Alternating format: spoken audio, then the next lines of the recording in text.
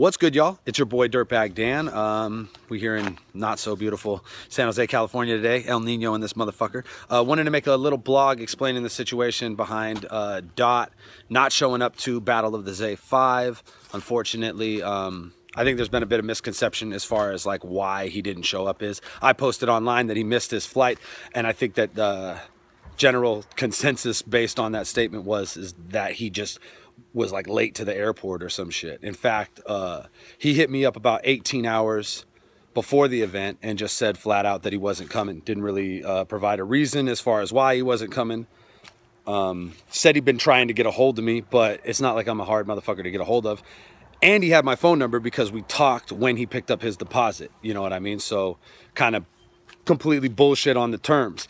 But being a responsible individual that I am, I actually paid for flight insurance. So I informed him that if he wanted to make this battle happen, if he wanted to continue to go through with this and couldn't because of some kind of personal issue or whatever was keeping him from doing the battle, I said that he can call the airline because it's not on the person who purchases the ticket. It's on the flyer. I said that he can call the airline and he could have it fixed, you know what I mean? And we could push that flight to a later date and we can get that battle done on a later date. Of course, Sam Colt is in the area. And we plan on doing a bunch of different tryout events leading up to the next big battle of the Z, and that would be a great headline battle for any of those cards. Basically, I was trying to make the battle happen and I did whatever I could to make the battle happen. Unfortunately, Dot is just wildly fucking unprofessional. I mean, like with the whole calling me on 18 hours notice and canceling for no good reason, and then on top of that making no effort to fix the situation, even though he said, you know what I mean, I could tell from the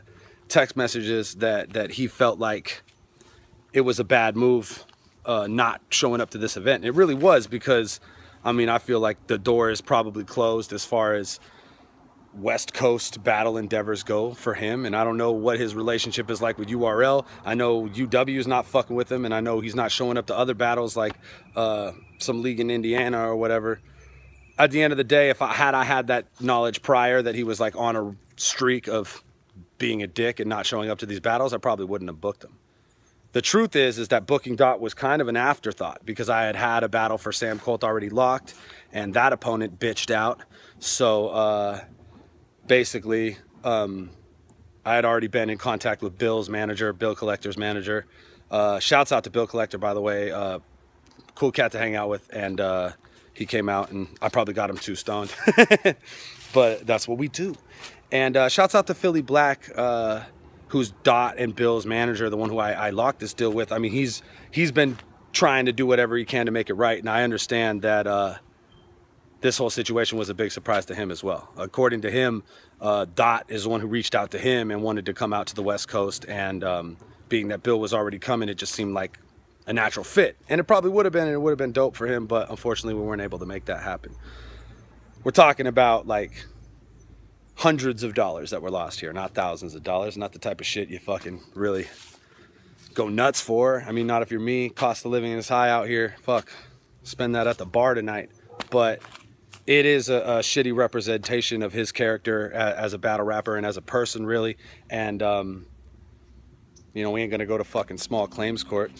At the end of the day, wasted our time and wasted our money. I wouldn't recommend anybody else book that dude.